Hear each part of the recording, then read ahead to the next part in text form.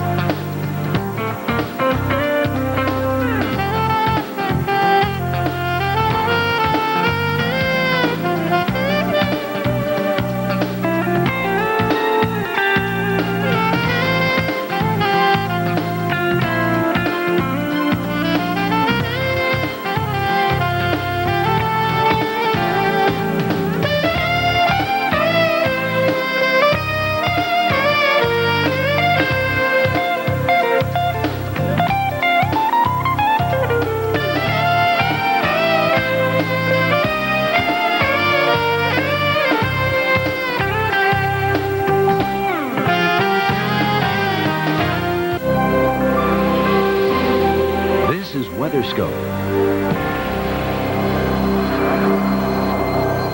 Well, it's going to be a wet weekend in the Pacific Northwest, and it looks like a skier's paradise in parts of the Northeast.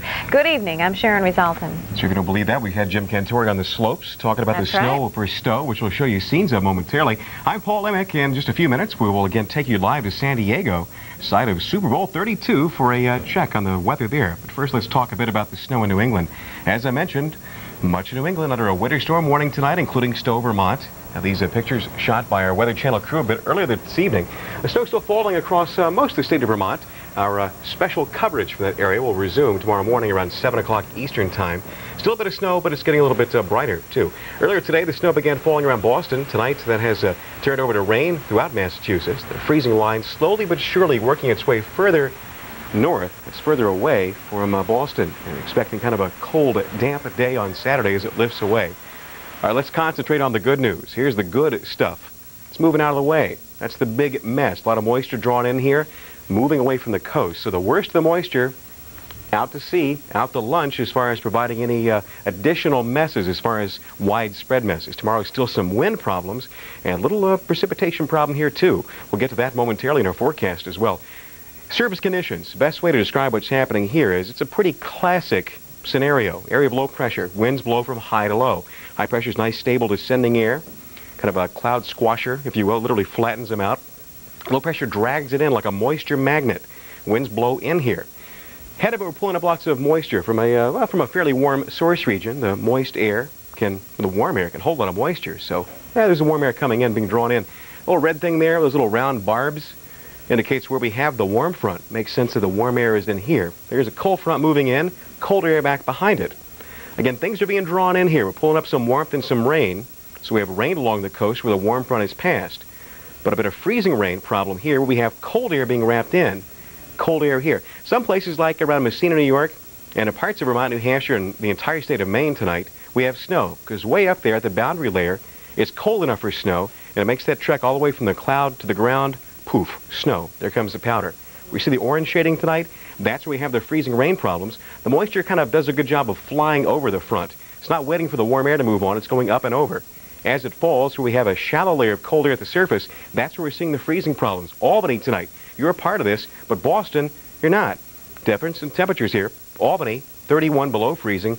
Boston, 39. That's why we're seeing the rain there tonight.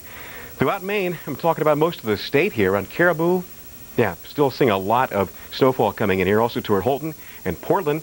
As we look toward New Hampshire, though, a lot of rain popping up in a couple of spots, including around Concord and Portsmouth. But a freezing rain, though, around Manchester, and some snow around Burlington and Montpelier. So we're dealing with a lot of action here throughout the Northeast tonight across most of New York State.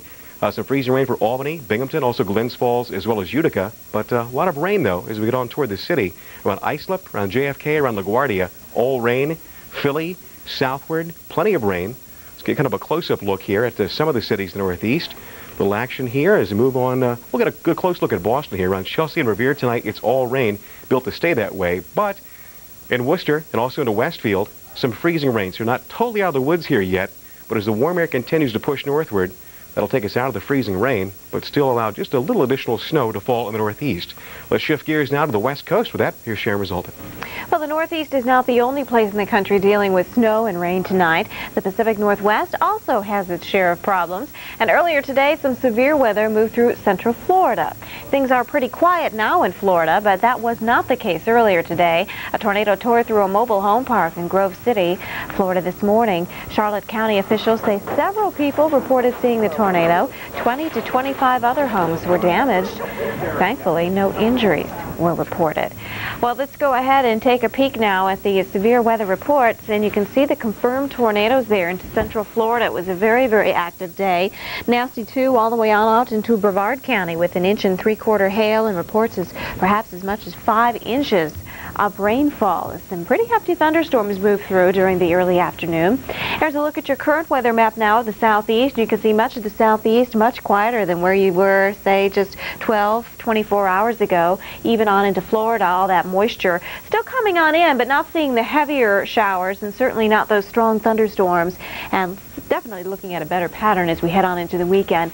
Things quieting down here too. There is still some rainfall, significant rain there around the Outer Banks and around Cape Hatteras, but in the west we are looking at that onshore flow. Very gusty winds, even into Seattle and Portland, those winds gusting up and over 25 miles per hour, and heading out around Sea Lions Cave, some of these areas right along the coast actually experiencing, around Cannon Beach, for instance, around Oregon, experiencing up to 60-mile-per-hour wind gusts. So some pretty nasty conditions, and this is just the beginning of a series of systems that will be moving on in for the weekend. That'll tend to keep temperatures a little bit cool, some rain cool there, snow, of course, heading into the higher elevations. The warmth, you can find it, milder temperatures in parts of the southwest, including San Diego, and that is where you have to go to find the sunshine out west as well. Pretty nice conditions in San Diego, and Paul's going to tell you more about that.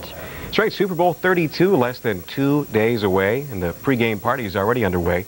Weather Channel's own Bill Keneally standing by live now in San Diego. Weather looking pretty good. Now, Bill is our senior Super Bowl soiree specialist, so if anybody knows a good party, it's Bill. What's happening tonight in the beautiful city of San Diego? It is just that, Paul. Beautiful night here in San Diego following a beautiful day with highs earlier, by the way, right around the 70-degree mark. And the much ballyhooed, much feared El Nino yet to rear its ugly head, and it's not about to this weekend either, folks. So it's well worth the drive down I-15 or I-5. Pick your busy intersection. All right, let's talk about some of the sights here. San Diego, California, the place to be this weekend, the mecca of the football world and probably the solar system for that matter.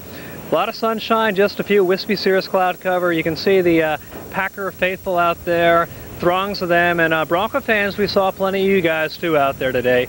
A lot of sunshine to be enjoying, the boating which is offered around here, and it's just awesome. Let's check out those numbers now, see what's happening as of the 7 o'clock hour out here. Temperature is still running in the high 50s, dew point about 52 degrees. Relative humidity checks in at 78%. The winds are now calming down. Skies are clear. Earlier had some wispy high cirrus cloud cover. Watching the pressure creeping up tonight, now up to near 1,019 millibars.